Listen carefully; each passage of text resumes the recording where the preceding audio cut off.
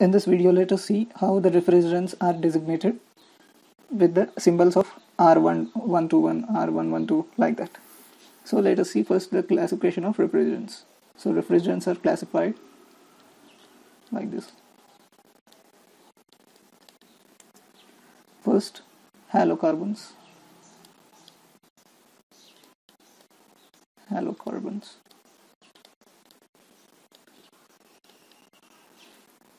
And hydrocarbons. In hydrocarbons there are saturated and unsaturated.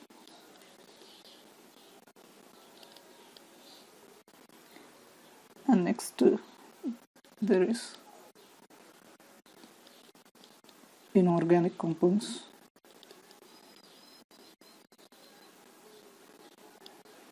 and azeotrophs.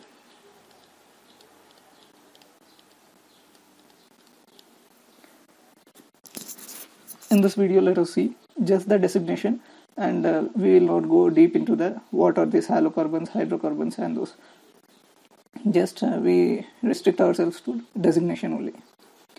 So here halocarbons and saturated carbons are designated using same principle, and unsaturated are designated using another principle. Inorganic compounds are designated using another principle. So first let us see how are halocarbons and saturated compounds designated. So here there is a formula for this. Let me take another color. R M-1 N plus 1 P. So this is how we designate for halocarbons and saturated hydrocarbons. So what is here M, N and P? They are C, M, H, N, F, P, C, L, Q. So here C means carbon, H is hydrogen, F is fluorine, and Cl means chlorine. So if carbon has M number of atoms, hydrogen is having N, fluorine is having P, and chlorine is having Q. So this is how we represent it. And here there are M, N and P. So what about Q? There is a relation between all this. N plus P plus Q is equal to 2N plus 2.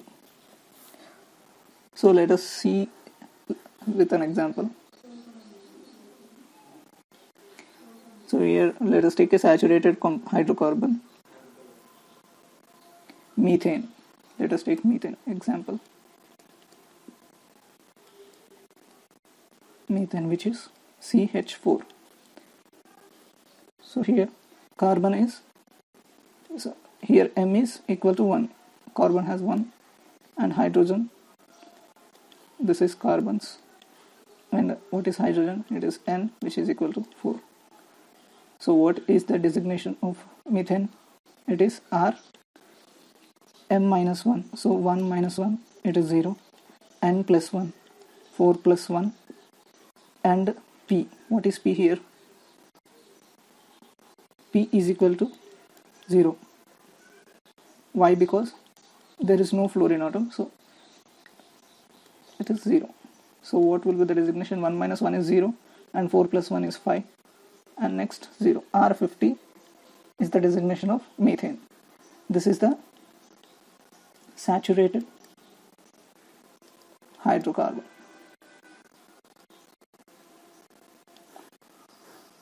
Next let us see halocarbon. Example of halocarbon. CHCl2F. This is dichloro, 2 atoms of chlorine, monofluoro, methane. So this is an example of halocarbon. So here what is N? Number of carbon atoms M. So here it is 1. So M is equal to 1. And next N. So what is N? Number of hydrogens. So N is equal to 1. And next P. What is P here? P is equal to, what is P? It is of fluorine, right? Fluorine. Fluorine is 1. And Q of chlorine. This is of fluorine. For chlorine, it is 2. So what is the designation? R, M minus 1, N plus 1, and P. So we can write R, M minus 1, 1 minus 1, N plus 1, 1 plus 1, and P, 1. So we can write it as R21. And next let us see what is the designation for unsaturated hydrocarbons. For unsaturated hydrocarbons, it is R1, M minus 1, N plus 1, P, and N plus P plus Q is equal to 2M. This is similar to saturated hydrocarbons, but there is one extra here and there is no addition of 2 here. So let us take an example for this too. Let us take ethylene. For what is the formula for ethylene? C2H4. C2H4 is ethylene. So here carbon M is equal to 2 and hydrogen N, this is for hydrogen, N is equal to 4. So what is P here? P is equal to 0. And what is the formula for ethylene? R1, M minus 1, 2 minus 1, N plus 1, 4 plus 1, and what is P? 0. So R1150 is the designation of ethylene. And what is the formula for inorganic compounds? It is R700 plus molecular weight. So let us see an example. Ammonia. So what is the chemical formula of ammonia? It is NH3. So what is molecular weight? Molecular weight of NH3 is nitrogen. It is atomic weight as 14. And next hydrogen. Hydrogen atomic weight is 3. So it will be 17.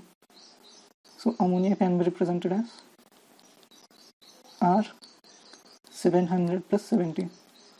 So R717 is the designation of ammonia.